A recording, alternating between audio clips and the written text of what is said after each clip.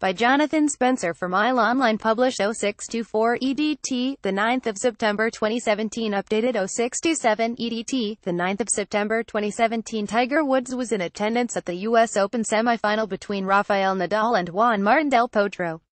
Woods, who has not played competitive golf since January this year, watched the Spaniard overcome the Argentinian in 4 sets with his 2 children, Sam and Charlie. The 14-time major golf winner and his 2 children sat alongside Nadal's coaches, friends and family on Friday as they saw the Spaniard progress to the final at the Arthur Ashe Stadium. Tiger Woods watched Rafael Nadal come from behind to beat Juan del Potro in 4 sets. Woods chats to his son, Charlie and daughter, Sam during the last 4 encounter. Woods was also in Nadal's box at the U.S. Open back in 2015, where he watched the 31-year-old tennis star overcome Fabio Fognini. Meanwhile, golfing great Woods has made progress towards a return to competitive golf after he was recently cleared to resume short game practice. The former world number 1, who is continuing his rehabilitation from a back injury, has not played since the Farmers Insurance Open where he missed the cut.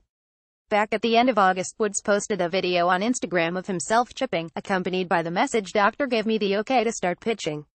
The 41-year-old, who spent 683 weeks as world number 1, currently ranks 1,130th. Woods was in high spirits on Friday as he saw the Spaniard progress to U.S. Open final.